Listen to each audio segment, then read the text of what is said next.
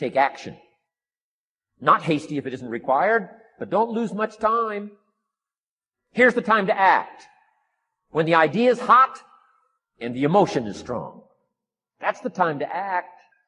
You say, Mr. Rohn, I'd like to have a library like yours. See, if you feel strong about that, what you got to do is get the first book and then get the second book. Before the feeling passes and before the idea gets dim, action pronto. Action immediate. Action as soon as possible. Because if you don't, here's what happens. We call it the law of diminishing intent. We intend to when the idea strikes us. We intend to when the emotion is high. But now if you don't translate that into action fairly soon, now the intent starts to diminish.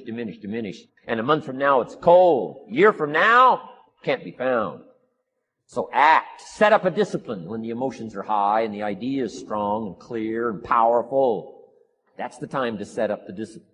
Somebody talks about good health and you're stirred. Say, right, I need to get a book on nutrition. Get the book before the idea passes and the emotion gets cold. Go for the book. Start the library. Start the process. Fall on the floor. Do some push-ups. Action. Got to take action. Otherwise, the wisdom is wasted. Otherwise, the emotion soon passes. Unless you put it into a disciplined activity. Capture it. Disciplines is called how to capture the emotion and how to capture the wisdom and translate it into equity. Disciplines. Now, here's what's important about disciplines. All disciplines affect each other. In fact, here's a good philosophical phrase. Everything affects everything else. Nothing stands alone. Don't be naive in saying, well, this doesn't matter. I'm telling you, everything matters. There are some things that matter more than others, but there isn't anything that doesn't matter. We all pity the man who says, well, this is the only place I let down. Not true. Key to take home. Every letdown affects the rest of your performance. Every letdown affects the rest. This is part of the educational process on personal development.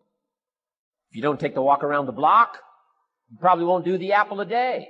If you don't do the apple a day, you probably won't start building your library.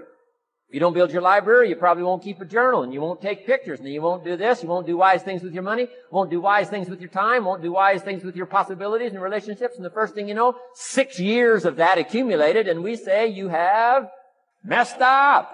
So the whole key to reversing that process now is to start picking up these disciplines. Now here's the positive side. Every new discipline affects the rest of your disciplines. Every new one affects the rest. That's why action is so important. The least action, the smallest action. Take it. Because when you start accomplishing and the value starts to return from that one action, it'll inspire you to do the next one and the next one and the next one. You start walking around the block, it'll inspire you to get an apple. Get an apple, it'll inspire you to get a book. Get a book, it'll inspire you to get a journal. Get a journal, it'll inspire you to grow, develop some skills. All disciplines affect each other. Every lack affects the rest. Every new affects the rest. The key is to diminish the lack and set up the new. And you've started a whole new life process. Also, one more thought on discipline. Here's the greatest value of discipline. Self-worth. Self-esteem. People are teaching self-esteem these days, but they don't connect it to discipline. The least lack of discipline, and it starts to erode our psyche. One of the greatest temptations is to just ease up a little bit. The slightest lack of doing your best starts to erode the psyche. Instead of doing your best, doing just a little less than your best. Sure enough. You say, well, it's just going to affect my sales. No, it's going to affect your consciousness. It's going to affect your philosophy. Now you've begun in the slightest way to affect your own philosophy. Here's the problem with the least neglect. Neglect starts as an infection. And if you don't take care of it, it becomes a disease. And one neglect leads to another. And the worst of all, when neglect starts, it diminishes our self-worth, our self-confidence, our self-value. You say, well, how can I get back my self-respect? I'm telling you, you don't have to go to 29 classes. All you have to do is start the smallest discipline that now corresponds to your own philosophy, like I should, and I could, and I will. No longer will I let neglect stack up on me so that I will have the sorry scenario 6 years from now, giving some excuse instead of celebrating my progress. That's the key to discipline. One more, and then one more, and then another one, and then another one, and then some more. And the first thing you know, you're starting to weave the tapestry of a disciplined life into which you can pour more wisdom and more attitude and more strong feeling, more faith and more courage. Now you've got something, a vessel in which to put it. And now the equities start to flow. And the early return, I'm telling you, if you'll start this process, the early return will have you so excited. You'll commit yourself to this strategy for the rest of your life. You'll never go back to the old way. Join a new crowd. Join a new group. The disciplines to do. Take action. I recommended the last time I was here, the little book, Richest Man in Babylon, and I said, I've lectured now to over 3 million people in the last 33 years, and I've recommended this little book to almost all of them, I think. Guess how many have actually gone and got this little book? Answer, very few. My best guess is 10%. Such an easy thing to do. In that last seminar, right, I suggested this little book, number one, is easy to find. Number two, it's easy to buy. The most you can pay for it, $6, $7, $8. You can borrow that from your kids. And number three, it's easy to read. But if it's easy to find and easy to buy, and if it's easy to read, why wouldn't everybody go get it? We don't know. What do you know? You don't know. I don't know. Nobody knows. Here's how profound it is. Some do and some don't. Now here's the numbers. About 10% do. 90% don't or won't. We don't know the mystery of that.